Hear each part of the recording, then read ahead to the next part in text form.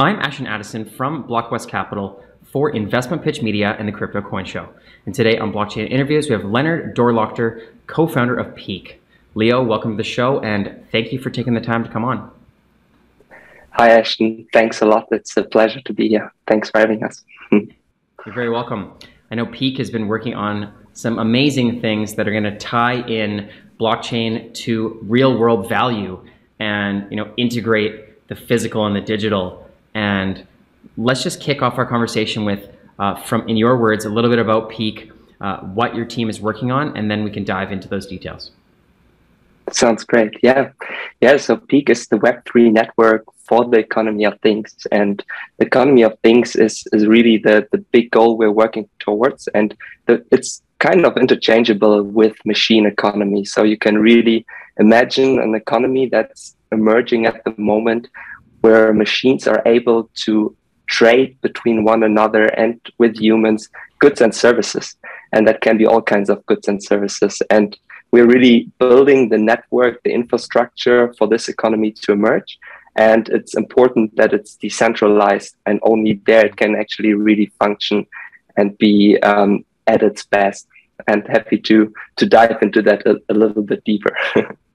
Definitely. And thank you for that. And yeah, I don't think people realize just how important machines already are. But once they have more integrate into the economy of things, and they're working with each other, and they continue to get smarter, let's just hope it doesn't get to the point where they take over the world. Maybe you can make sure Peaq is programming machines for good and not for evil. But it is definitely a lot of work still to go in this part of the industry. Maybe you can touch a little bit on, before we get to the blockchain part, more about the economy of things and Web3 and how the internet ties into real world machines.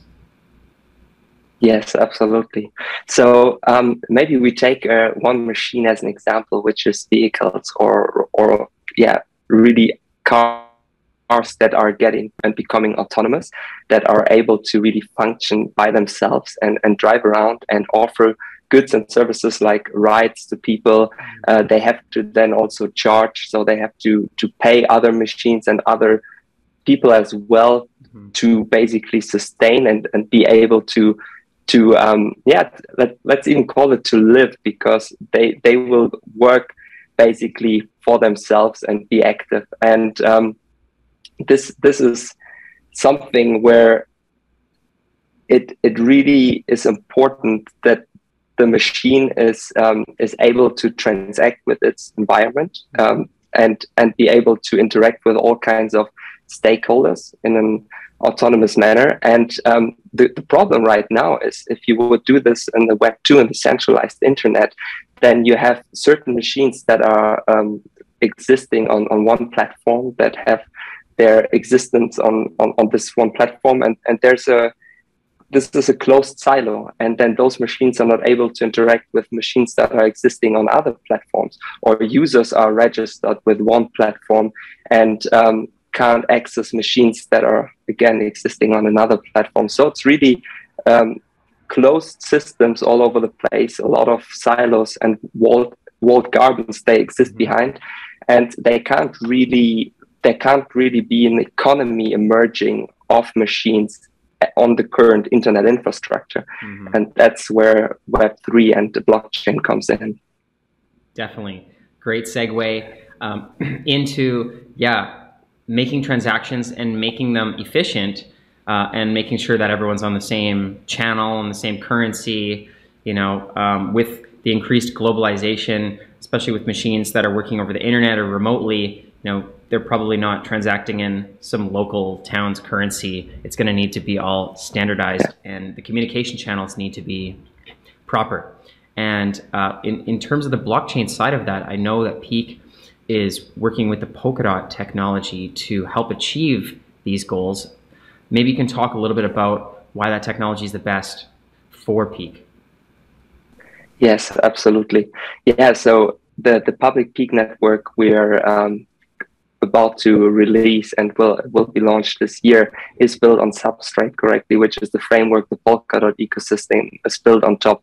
And we decided to go with the Polkadot ecosystem, because first of all, it enables the interoperability, really the network of networks. And we see this as the future of Web3.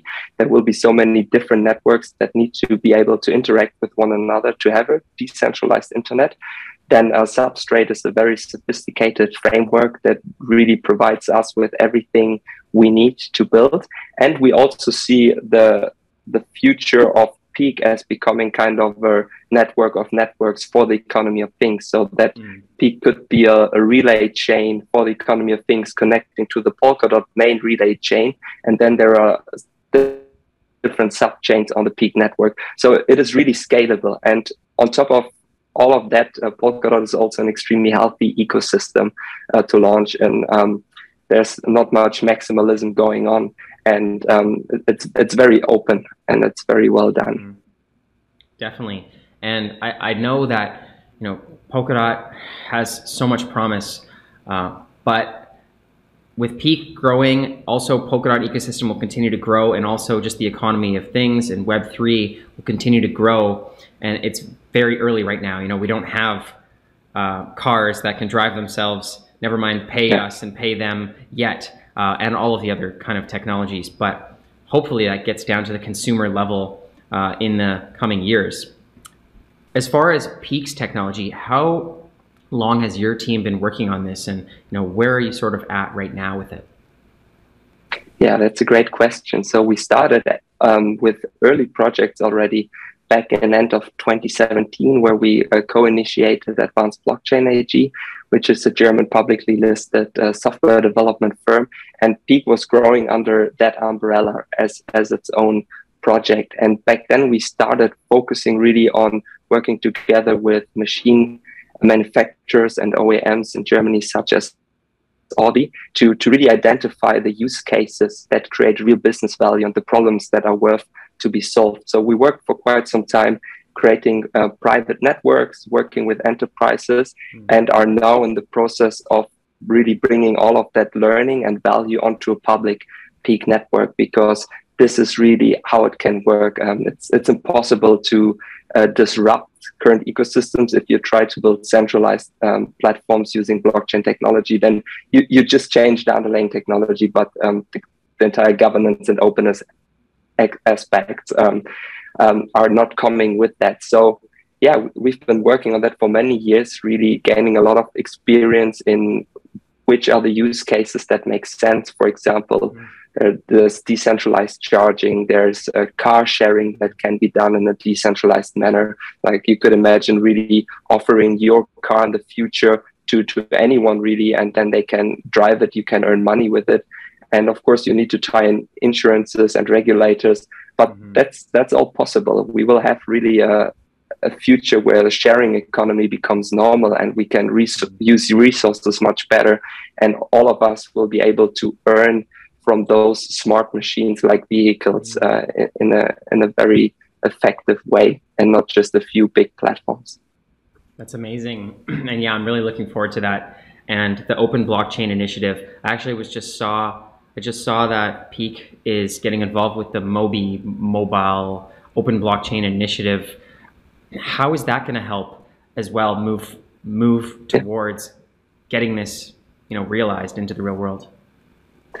Yeah, MOBI is doing very important work since many years on bringing together key players from the automotive and mobility space in general to develop standards that are then being used for example, vehicle identity standards, basically self-sovereign identities for vehicles, and many other things. So they really bring together the different players, develop together with the different player standards, and then those standards can be implemented on blockchain networks, so that also, for example, there's a vehicle that's running on the Peaq network, and then there's a charging station that's running on another blockchain network, and they can still talk and identify one another because the same standards have been used to implement this. And yeah, we joined MOBI to first of all, of course, leverage those standards and contribute to them, but also to kick off new projects and bring in all the knowledge and learning we've gathered in the automotive industry, because otherwise there are, again, different silos in the mobility space that are working on similar or the same use cases, and it makes much more sense to collaborate, especially in Web3. It's all about creating composability and working together in an open and permissionless spirit. And yeah, that's why that's an important initiative for the mobility domain and blockchain. Definitely, well said. And I completely understand on terms of the machines and the robots speaking to each other and making sure everything is working on the same channel. And I'm curious about the end users. Let's say, for example, with the car and people that are going to be utilizing the Peaq network. Did they also have to come in and use some kind of Peaq currency or Polkadot currency to interact with the machines? And like, how do the end users get involved with Peaq? Yeah, that's a very, very good question. And that's actually key to adoption, really enabling this. Like, end users should not even really know what's happening in the background. They shouldn't know it's blockchain running there. They should just have a great user experience. And we're working exactly on that and on creating easy integrations for mobility service providers, for example, in the charging ecosystem, or existing apps that then can leverage the Peaq network and all the logic that's running there as an alternative backend to a centralized backend, for example, and still offer the users great user experience and own that user journey. And that's extremely important. And for example, yeah, if you do a transaction, you need Peaq tokens to pay for those transaction fees, but there are ways to make it seamless for the user, that a user doesn't have to top up their wallet with Peaq tokens first before they can do a transaction. Because if that's the case, the maximalists may be going to do this, but not the majority. And of course, it needs to be user-friendly for everyone that is able to use a mobile app. Definitely. I think that's the usability and the user experience are going to be key to end user adoption, and lowering those barriers to entry to not have to run your own Polkadot node or set up some technical thing just to try and interact with the network. So I'm looking forward to seeing how that plays out as it continues to grow. In terms of the industry itself and the economy of things in the real world, tying in this technology into that technology in the real world, how far along do you see the other side of the table, getting to a point where these cars are ready, the other robots are ready to use this technology and people can use it? Yeah, that's also a very good point. And definitely the adoption through manufacturers and the real world is something that takes a lot of time and work, especially working with a lot of big companies which have slow processes.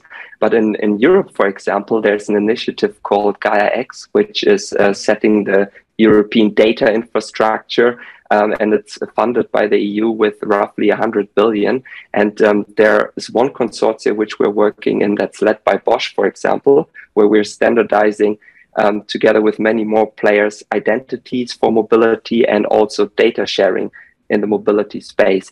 And that's really moving forward. So it has a lot of government backing. Many big corporations are involved, and a lot of Web3 projects are part of that as well. So we're really bringing in this new technology, and big companies and governments cooperate on implementing it and creating a decentralized sovereign data infrastructure. And in the next 3 years, we will do a lot there, and we have access to entire smart cities and test fields where we can implement those use cases and really test them. And this is a great ground to adoption, because it gets also a lot of public attention. So we're moving, I'd say. I mean, of course, it takes time, but a lot of good things are happening, and a lot of capital is getting deployed also in terms of public funding. Definitely. Yeah, moving in the right direction. Glad to hear that you're paying attention to the industry. Obviously, that's very important. In terms of the next steps for the Peaq team, in the shorter term, in the next 6 months and throughout 2022, what are the main things that your team is looking to get out and work on?